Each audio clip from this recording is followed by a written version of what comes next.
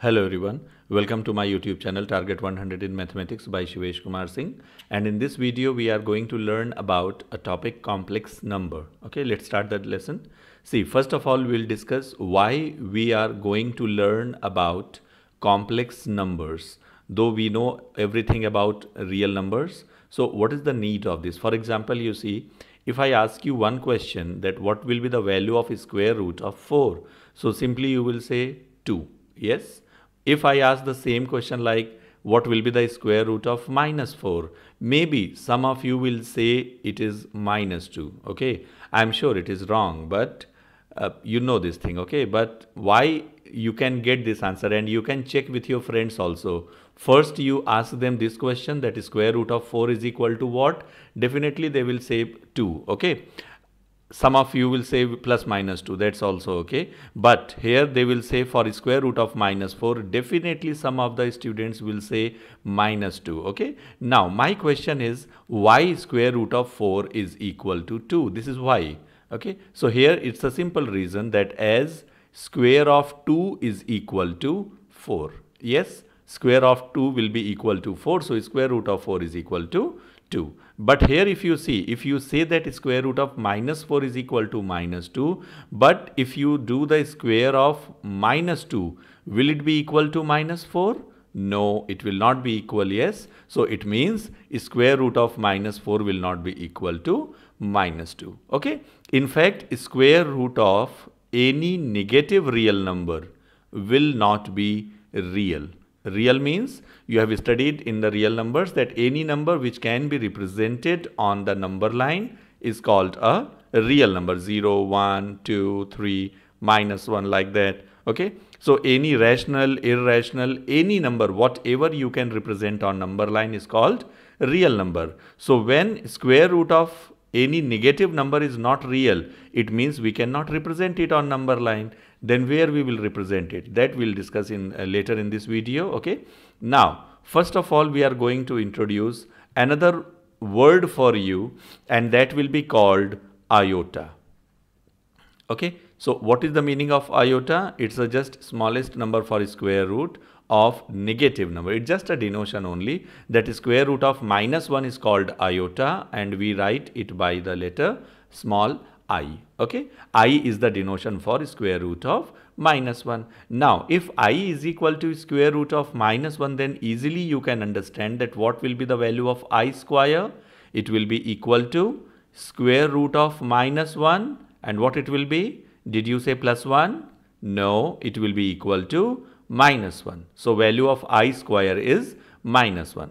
Similarly, if you have to find value of I cube, means I to the power 3, so it will be I square times I, means it will be equal to minus I. And if you have to find the value of I to the power 4, so it can be written as I square into I square, means minus 1 times minus 1, and it will be equal to plus 1. Okay, now these are some basic values of y. In short, I'm writing all the values here together so that you can memorize it.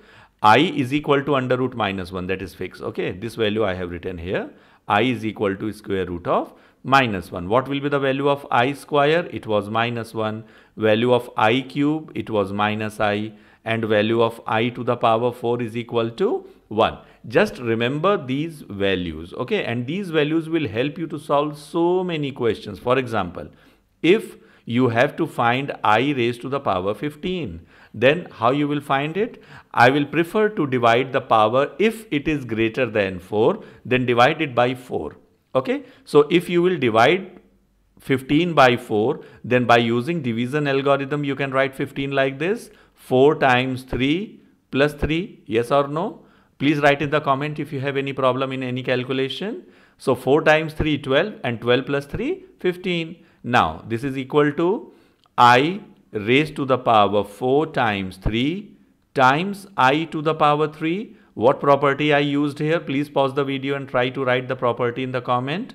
Property was a to the power b times a to the power c is equal to a to the power b plus c. What you have learned in powers and exponents. Okay, now using some property, using another property of powers and exponent, it can be written as I to the power 4 to the whole power 3 times I cube. What property I have used here?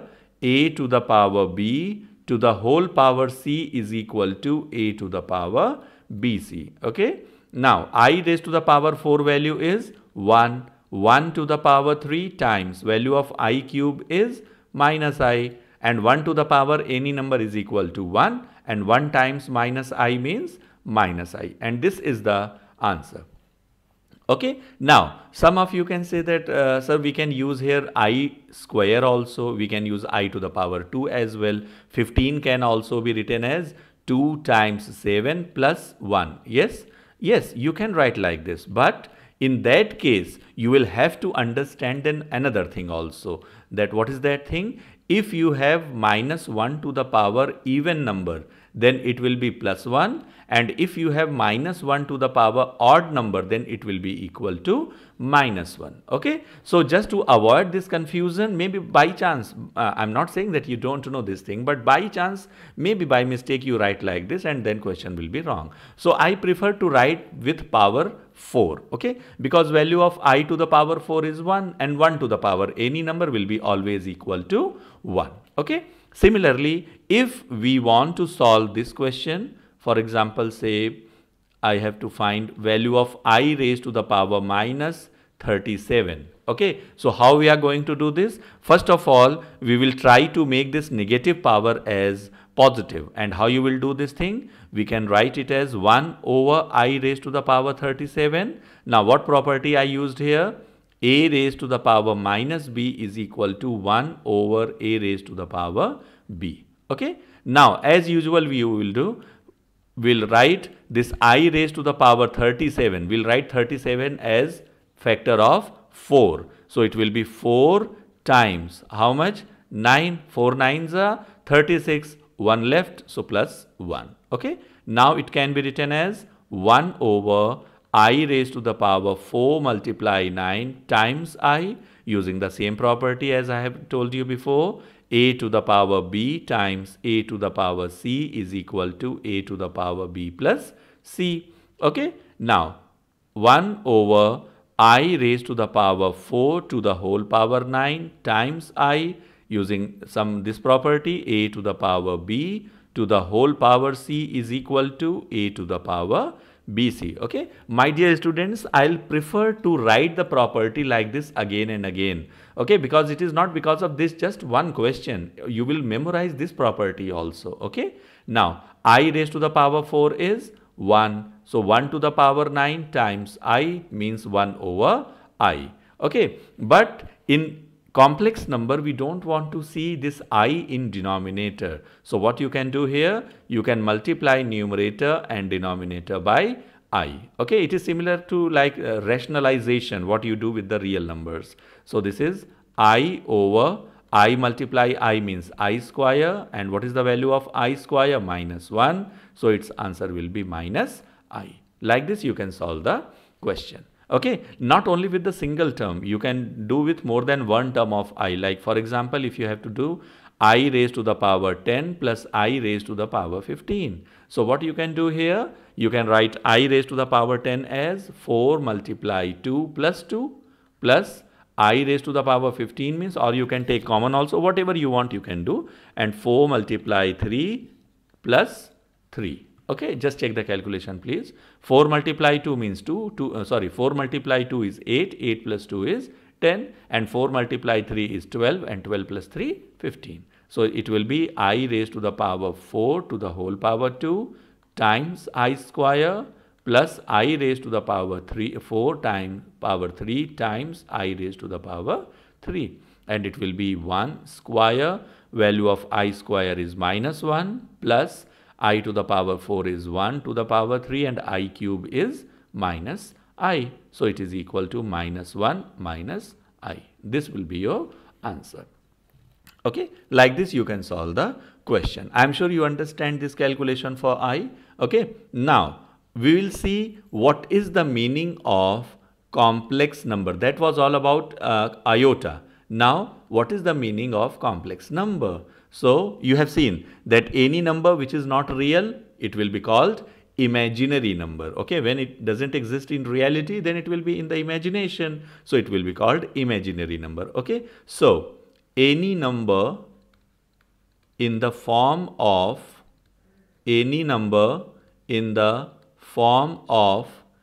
a plus ib, where a and b are real numbers and a and b are real numbers, and it is written by z, that I will write after. Okay, a is called real part and b is called imaginary part.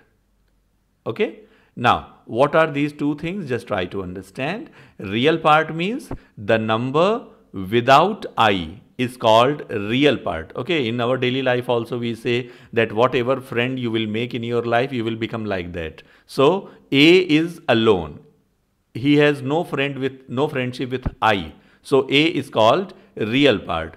B is a real number. See this line. A and B both are real numbers, but B is associated with I. B has a friendship with I. So B has become imaginary part. Okay. Now, normally we denote any complex number by the small letter z. So Z is equal to A plus IB is the general complex number. Okay. Now here you need to understand two important things, that if A is equal to 0, now just try to imagine this thing. If A is equal to 0, then this term will vanish from here. You will have only this term left. Yes or no? IB means only the number written with the complex imaginary part will be left. So that will be called Z will be purely imaginary.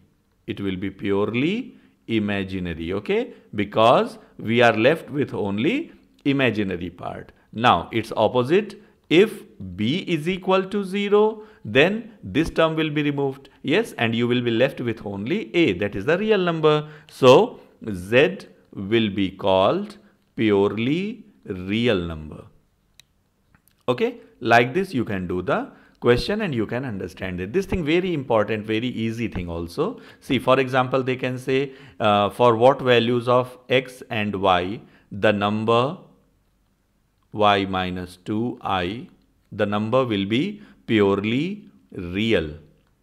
Purely real. So for purely real, that imaginary part should be vanished. It should be removed. So y minus 2 should be 0. So it means y should be equal to 2. And if you have to find purely imaginary, then what you can do here? Then real part should be vanished. Means x minus 1 should be 0. So x should be equal to 1. Like this you can solve easy questions. Okay, maybe expressions will be difficult, but concept will remain same. So purely imaginary number means real part will be 0, means A will be 0, and purely imaginary means I think I have written here purely if B is equal to 0, then it is purely real. Okay, like this. Okay, please correct this thing. Okay, now so this is the basic thing about the complex number. Now another thing is Argand plane. What is that Argand plane? See, I told you that these are the imaginary numbers. So when it is imaginary, then we cannot draw it on the real number or graph paper.